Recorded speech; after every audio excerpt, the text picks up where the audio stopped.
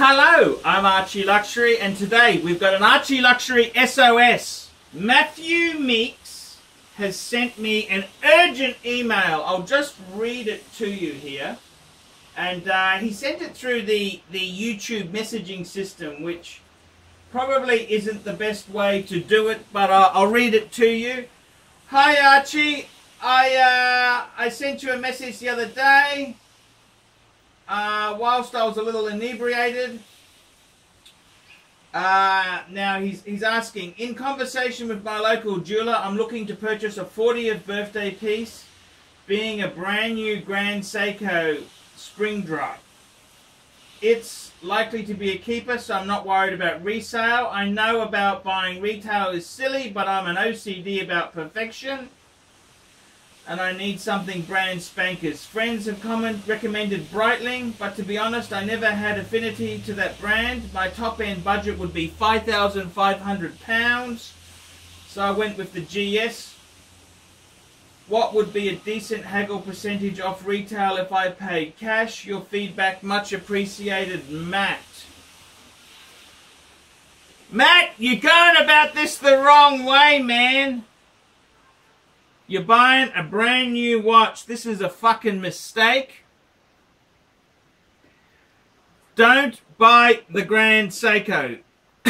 Brand new. That is fucking stupidity. That is fucking stupidity. You want my advice? Buy a pre-owned Rolex. Pre-owned Rolex. And if you insist on buying brand new, I tell you what I'd be buying. Number one, Omega Speedmaster Man on the Moon with the manual wind movement. Or secondly, I would be getting a Rolex Sports Steel watch. That's what I would be doing. To buy a Seiko, fucking crazy. To buy a Breitling brand new, fucking crazy. Discount, I'd be wanting 35 fucking % off. 35 fucking %. This is just such a bad move. Go on chrono24.com and have a look at what these fuckers go for.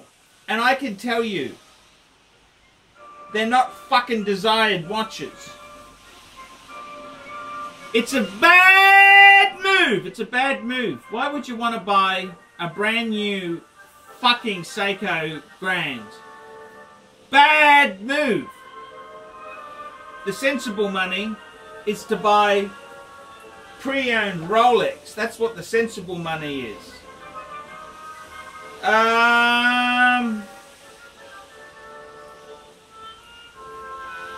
That's my advice to you there, fuckers. That's my advice. Don't buy Breitling new. Don't buy Seiko new. You're going to buy new. You're going to be stupid enough to pay retail. You're going to be stupid enough to buy new. You get an Omega Speedmaster Man on the Moon, or you get a Steel Sports Rolex. End of story. And even then, it's not a good move. My advice to you would be to go to Kenny Nguyen, Jewelers on Time, and buy a pre-owned piece. Buy pre-owned. Don't buy new. It's such a bad move. Now, I love the way all these fuckers give me the same line. I'm OCD. I want it perfect. I'm not going to resell it. Well, let me say to you, when you buy one of these pieces of shit, brand new, you realize what a fuck deal it is. If only I had $1 for every fucker who said to me, no, I'm not going to sell it, I'm not going to sell it, and then they sell it. Fucking ludicrous. It's stupidity. It's mad. Don't fucking do it. I'm trying to tell you not to do it, and I don't know if you'll listen to me. It's a bad fucking move. It's a bad move.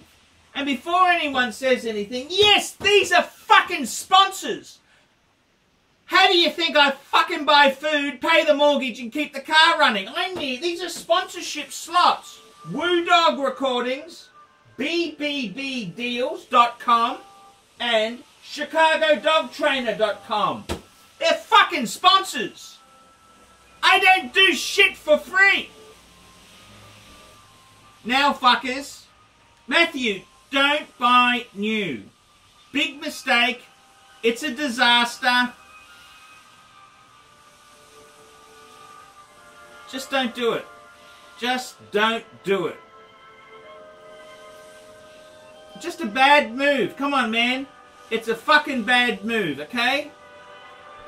It's just not cool to waste money. It's not cool to be a dick. I'm ArchieLuxury. Tell me what you fuckers think of that. Nice one, Archie. Keep the vids rolling. We specialize here in pre-owned Rolex watches. Rolex watch is a very special timepiece, and we always do the servicing exactly as factory specifications. We buy a pre-owned piece and we put it into brand new condition. We have Rolex certified technicians working on that. We completely disassemble the piece. We adjust and polish and change every single part of the watch. You have to have certified watchmakers that know what they're doing. If you have an expensive car, you're just not going to bring it to any mechanic that doesn't know what they're doing. You spend $5,000, it's like if you put money in the safe deposit box. And 1 or 2 years from now, you will keep having your $5,000. We have to spend a lot of money to get all this equipment together, but makes me feel I'm doing what I'm supposed to do. It's not a question of money, it's my passion. Jewelers on time, simply the best.